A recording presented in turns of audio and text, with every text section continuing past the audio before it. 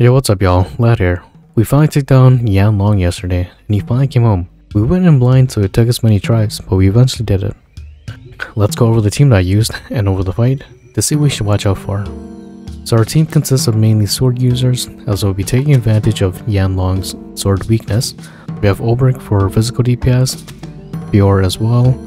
Lynette is for buffing, which can be replaced with Clawsome if you have him, as a skill of 20% defense and attack might prove to be a bit more useful than Lynette's buff. Elfin is there for his pomegranate ability, and his axe attacks, which the add-ons are weak to. Ophelia is for healing. Ludai Awakened 1 that we pulled yesterday is to deal as much damage as you can while we offset Fior.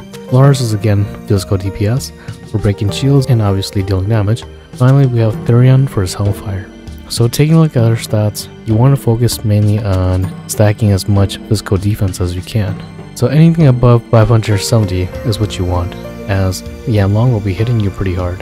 And then for our accessories, typical SP regeneration and speed accessories, we're also using the newest armor set, which is Origin, focusing again on physical defense. So because I went in blind, we ended up completing the tier 1 challenge, which is under 40 turns. If you have Theo and Elfin, I would recommend bringing both of them and equipping them both with an axe damaging skill, as the add-ons will be weak to axe, which are the crows.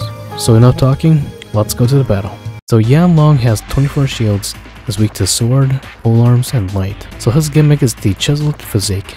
It locks 2 weaknesses and gains another act on the next turn if attacked by that weakness. It goes down in order, so the very first turn that he gets, he's going to be weak to only sword and he counters polearm and light. And then turn 2, he's going to be weak to polearm and he counters the rest, which are sword and light. Turn 3, he's weak to light and he counters the rest. So anything red that you attack, he's going to have another act on the next turn. And then once you break him, his very next turn or act, he's going to start the cycle all over again. So sword, polearm, light. Long, at the end of his turn, also dispels all status debuffs. So any sort of taunt, physical attack down, defense down, any of that, it gets all dispelled. The only time to use that is when your character is faster than him, someone like Viola. Land a anti-attack, Kalora's attack before he goes. And then at 85% of health, he summons 2 crows. And then at 50%, he uses an ability called Fighting Physique. It's a permanent staff damage up and adds another turn, so he's gonna have 3 acts in 1 turn. Definitely watch out for that. But the good thing about that is his chiseled physique is no longer in play, so all of his weaknesses are fair play. So let's go over his abilities real quick. He has a Broad Bash. It's a AoE 1-hit staff attack that deals pretty heavy damage, 1200 to 1500 damage. And again, this is if your defense is around 550 and above. And then he has 2 ice attacks. The first one is Blossoming Ice. It's a 2-hit random target that does about 700 to 900 damage, and it lowers the character's staff resistance. And then he has the Greater Blossoming Ice, which is an AoE ice damage that deals about 800 to 1100 damage, depending on your elemental defense. And it inflicts an AoE staff resist down. And then his next attack, which does the most damage, is his Draconic Bash. It's a 1-hit staff attack that does about 2200 to 2500 damage, so definitely watch out for that. He's gonna hit you pretty hard. And then his next ability, which I don't like at all, is his Celestial Bash. It's a 3 to 5 hit random target staff attack that does about 1000 to 1400 damage. So for some reason, if he keeps on spamming this attack, this battle becomes a battle against RNG. And then his next attack is the Wild Rod Bash. It's a 3-hit random target that does 700 to 1000 damage. And then lastly, his buff, he has something called Sharpened Physique. It's a attack and speed up for 3 turns. Let's go over our general idea. So you spend the entirety of our turns 1 through 8. We get him as close as you can to 85%. And then you want to break and do as much damage as you can and get him down to almost half HP. Once you get him down to about half HP, one of his turns is going to be activating that 1 self-permanent buff. You can take that turn as a relief turn and break as many shields as you can. Oh boy. He was like literally 1 pixel away till we could not attack him. Jeez. Yeah, it's a 7-hour stream. We're just fighting Long. Boy.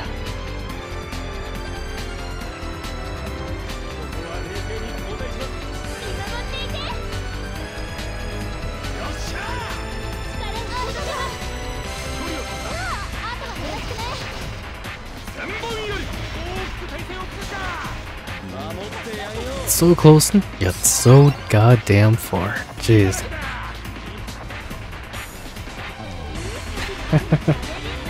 And nowadays, people's jobs are changing. You should no longer be worried about the hunter or the axe wielder. Be wary of the person who's holding onto the staff.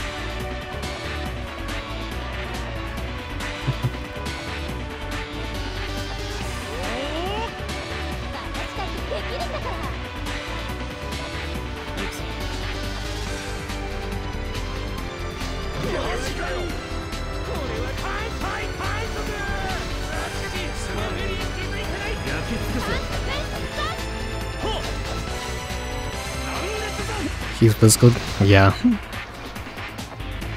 I definitely see that. Not a very nice physical cleric too.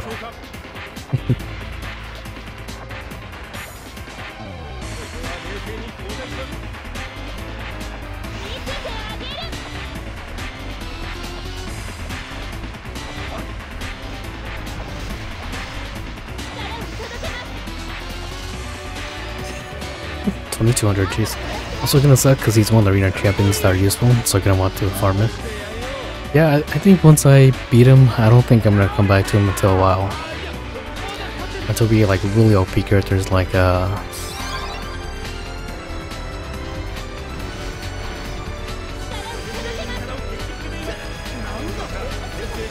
then Leon for staff damage. Oh yeah. I'm still waiting for Rinu to come out as well too. But I'm assuming she's not gonna come out until after we go and save her with the bestower of, is it power?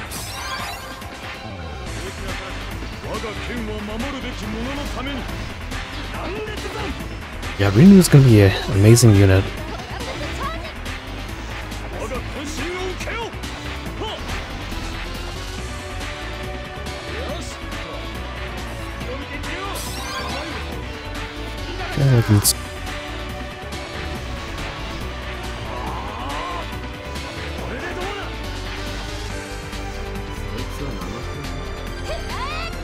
Cave in.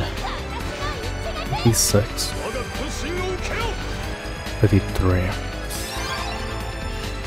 These are some pretty... You want to make sure you take care of Wu, the bottom one first, and then the one on top, and then go for Yanlong. That's probably the most optimal way to go about this battle if your characters are not whale status or at 84. And then from there, it's all about praying to RNGesus that he does not do that Celestial Bash too many times on you, because that ability is not very fun. The bottom one only does physical damage, while the top one does magical damage and goes for heals. So let's go over the one on the bottom first. So Wu, he has an ability called Crow Flap. It's an AoE physical damage that does about 800 to 1200 damage to your whole entire party. And then he has a Crow Claw, which is one hit physical damage that does about 1000 to 1200 damage. And then onto Su, the upper bird. This is where Theo, if you haven't, might come in handy, as Theo's Esoteric Care also gives you some wind resistance. And Su has the Wild Wind Wing Blow, which is a 3-hit wind attack that's random target, and you can expect about 800 to 900 damage with that. And then his next ability is the Crow Cover, which he gives to Yanlong, which is a physical attack and crit up for 3 turns. And then finally he has a Crow Cure, which is a 3-turn regen. Again, he gives that to Yanlong, and it regenerates his HP for about 5000. Okay, so with that being said, I feel like I should have gone for the birds first, focusing on the bottom one, which is Wu, that deals physical damage to you, and then the one on top, and then finally focusing onto Yanlong. I went for a different approach. I decided to take out Yanlong first, and then the crows, and we ended up having to take an additional 20 turns after we defeated Yanlong to defeat the birds. And because my party wasn't well equipped with the right skills, which the birds are weak to axe and tomes, it took us an additional 20 turns, ultimately getting us all the way to 40 turns. With that being said, we can definitely improve our team and our turn count. Nice damage, jeez. 4000 each.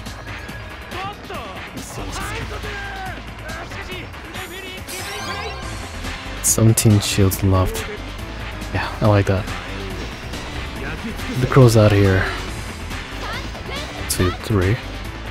Oh boy, not this attack.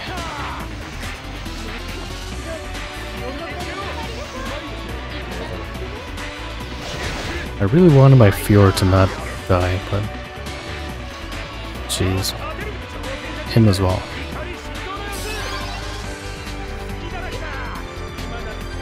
Sure, why not?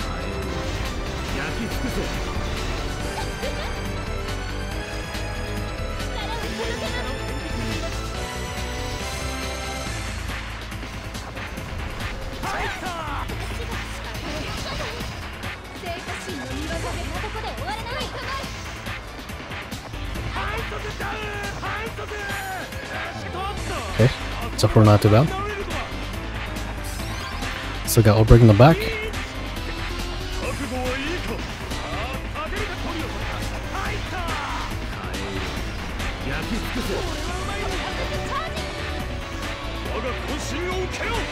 Ah, damn, still so far. Jeez.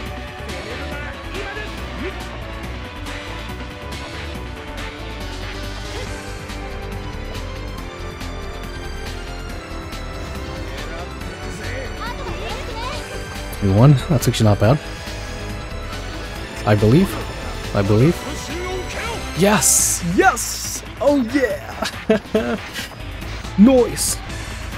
Alright. Now it's free. What are you crows gonna do? Oh jeez, that reminds me, how many turns do I left?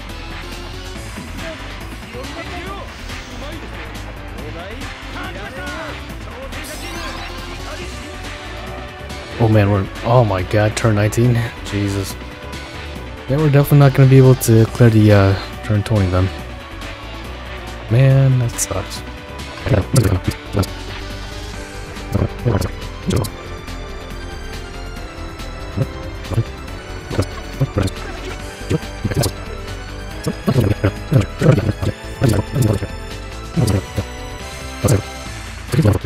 Exactly turn 40. If I don't kill him here, then I'm not participating in the cup.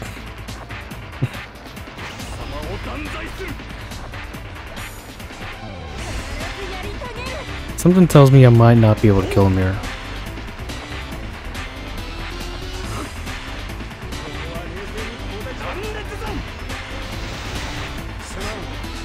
Don't miss.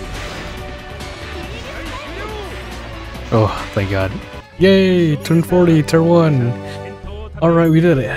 Jeez. Oh my god, this cup sucked. Man, those crows are so annoying. I would have really liked if they had killed the guy and the crows disappeared. Then I would have definitely gotten territory. But I spent an additional 20 turns just to kill those damn birds. So Tier 1, not too bad, I'll take it.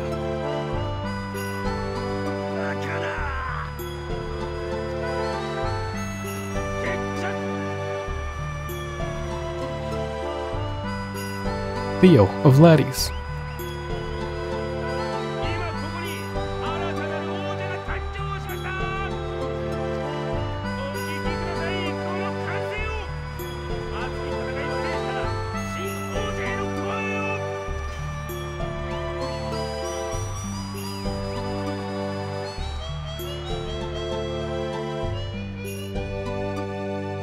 Oh boy, that cup was not very fun.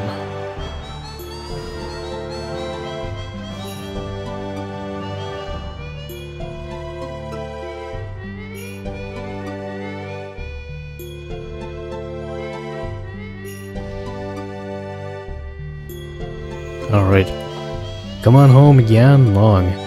And he better be hitting this freaking hard, man, I swear to God.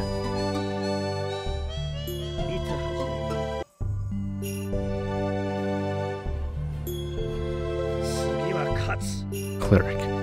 A monk in training come from Eastern lands to further studies. Well. It only took us 7 hours to get him. But you know what? Was it worth it? I don't know. Oh, he's salty about it.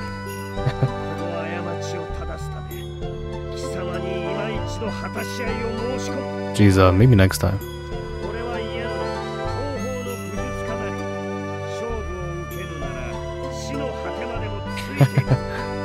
It kinda reminds me of Inosuke from Demon Slayer.